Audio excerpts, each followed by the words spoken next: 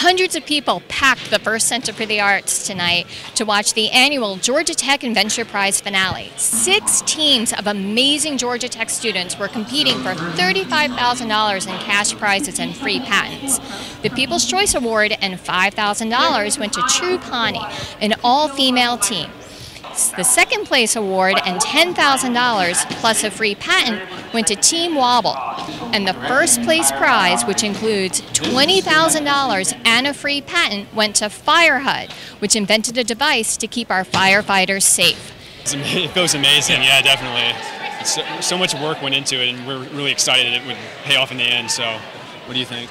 Yeah, definitely. I was ecstatic when we won. I wasn't expecting to win. It was just crazy. Yeah. So what's next for you guys?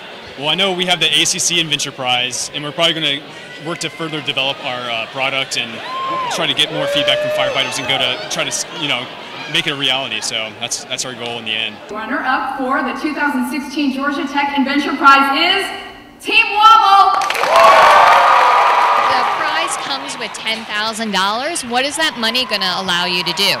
It's going to allow us to continue with validation and testing so that we can present data to companies that are interested in partnering with us and really bring some leverage into negotiations. What advice would you give to female students at Georgia Tech who want to enter the InVenture Prize? Just make it a accepted thing. Just be a woman and do what you want to do what you're passionate about, and just kind of look for innovative different things, be observant, and just do what you're doing and make it the norm. FireHUD will return to this stage April 6th, where they will represent Georgia Tech in the inaugural ACC InVenture Prize. They will be competing against the 14 other schools in the ACC.